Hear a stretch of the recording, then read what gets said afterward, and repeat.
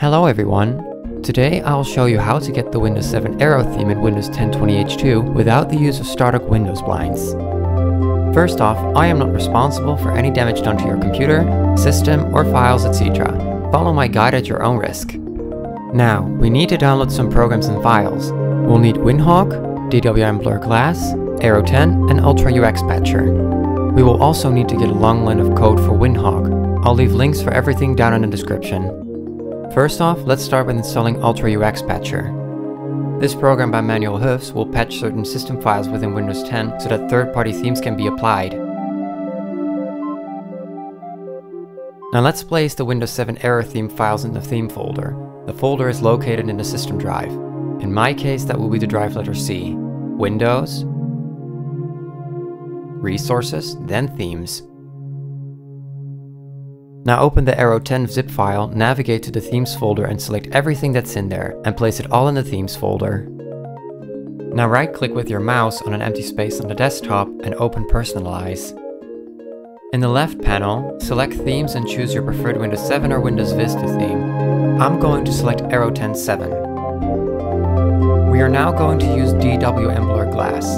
DWM Blur Glass is a program by Maplesby and its contributors to make transparent windows possible. Open the zip file and extract the release folder. I recommend placing the folder on the system drive. Once more, I use the letter C. I also recommend to change the folder name into DWM Blur Glass. Now open the program and go to the Symbols tab and then press the download button. As the description states, you might have to re-download the symbol files after a Windows update. After it is done downloading the symbol files, go to the General tab and then press the Install button. Now copy these settings shown.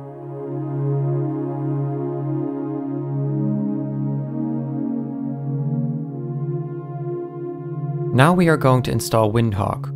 WinHawk is a program by Raman Software and it allows you to install mods on your system to tweak various parts of the OS. After the installation is finished, open the program and click the Browse Mods button. In the search bar, type Legacy File Copy. This mod by RoundCTRL brings the old Windows Vista and 7 file copier dialog back.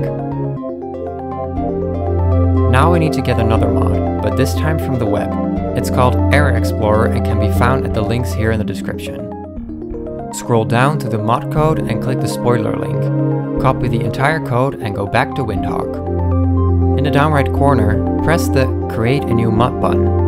Remove all the text in the window and replace it with the code you just copied. Press the Compile Mod button and wait for it to be finished. After it's done, exit the editing mode. Open the settings of WinHawk and open the Advanced Settings tab. Scroll all the way down and click on the More Advanced Settings button. Scroll down to the Process Exclusion list and remove the text Critical System Processes, then press the button Save and Restart WinHawk. For the start bar and menu, I recommend downloading a program called Stardock. It's a paid software though. Another option would be downloading Classic Shell or its open source version OpenShell, which are both free. And that's it. Now you can enjoy Windows 7 Aero on your Windows 10 system.